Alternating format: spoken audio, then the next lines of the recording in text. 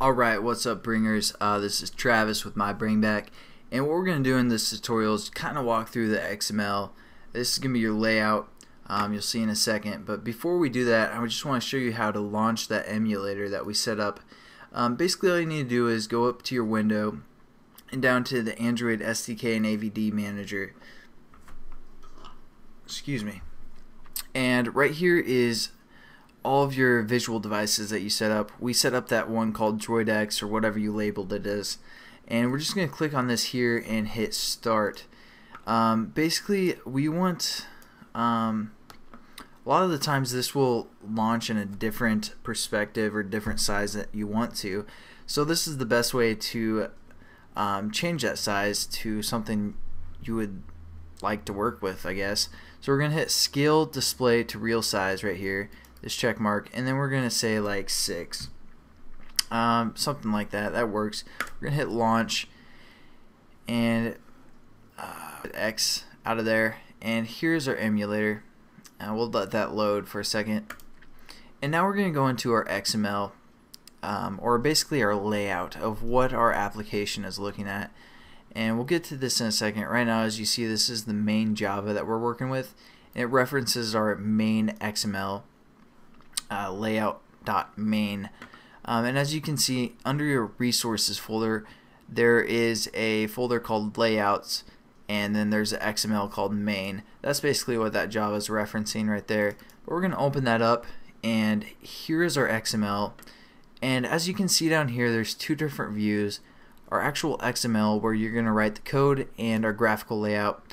This is what it's going to look like on our phone, our visual device. It just says hello world main. Pretty boring, pretty lame. And so we're going to go back into this main, and I'm just going to show you kind of a walkthrough of the XML, and you guys are going to be surprised how simple this is. And if you're kind of confused, don't worry, you'll pick it up really quickly, don't worry. So I'm just going to hit control, and down here just hit control V to copy another text view. Basically what a text view is that text that you saw there, this hello main. Since I copied and pasted it, there's two of those. And what this basically every text view or every item you add to an XML layout will have a width and height. For the width, we're going to say fill parent. As you can see, if we scroll over this, both of them are the same, so it's going to be pretty similar, but as you can see, it highlights the whole width of the Android device. So this is how wide this item is going to take up for XML layout. And for the height, it's going to wrap the content, so it's going to wrap the text height. We didn't really establish the text height, but whatever it is, it's going to wrap it. See, as you can see, it just wraps that text height. For example, here's our second one. The first one's going to wrap the height of the text. The second one, we're going to change it to fill parent. So obviously it's going to fill everything that's available in the Android emulator or the device you're working on. So we're going to hit that, and we're just going to click save, and then we're going to go to the graphical layout. It's not going to change your text size, but as you can see, if you highlight over here, it's going to change that whole the height basically of this object. As you can see, it will kind of highlight the whole height that's available left.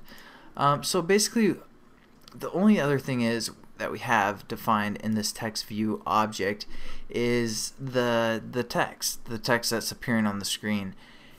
And so as you can see here, the Android text is at reference string hello. And you're like, what? No, it's not. It says hello main. What in the world's going on?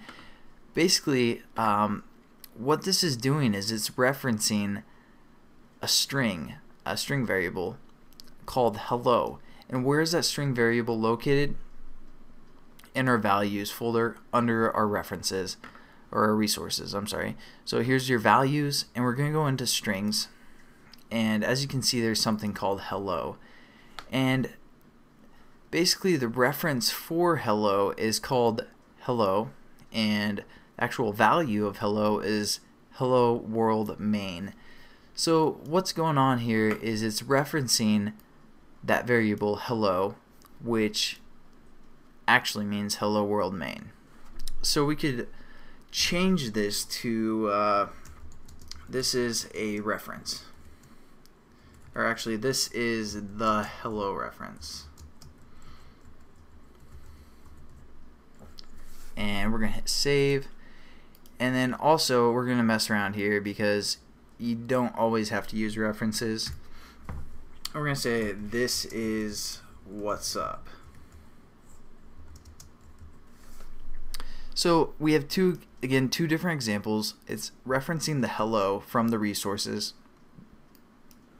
and this is actually just a text that we made up.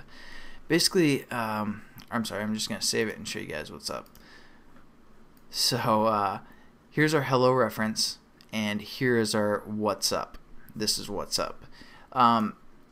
Basically, I'm going to go back into the XML and kind of just walk through why a reference would be important. For example, if you made an app where you had a logo, or just a defined text as your header or whatever you want, and your boss keeps changing that on you, this would be an easy way to keep it in one place in your values strings folder here, and every time your boss changes the title or the header or whatever, you can change it here, and it'll change it through every other reference you use for your application.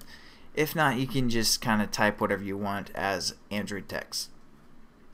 And then here is our emulator that we started up. I'm just going to show you quickly how to run this application onto our emulator. It's pretty simple. All we gotta go is into our actual project folder, which we called the basics, or whatever you call it, and we're gonna right click and go down to run as Android application. And when we do that, it's gonna load onto our Android emulator or our device that we have plugged into the computer. I'll show you guys how to do that later, but as you can see, yeah, it opened up our application and showed exactly what our graphical layout displayed. So it's nothing new or nothing special, but I just wanted to show you how to use the emulator, how to run it on that emulator. So that's pretty much the end of the tutorial. I hope you guys liked it. Thumbs up, subscribe, check out mybringback for a little bit more organization in these tutorials, because they'll help you out. Also, there's a forum there, there's a community that can help you guys out when you're struggling, and I hope to see you guys there. So thanks again, and peace.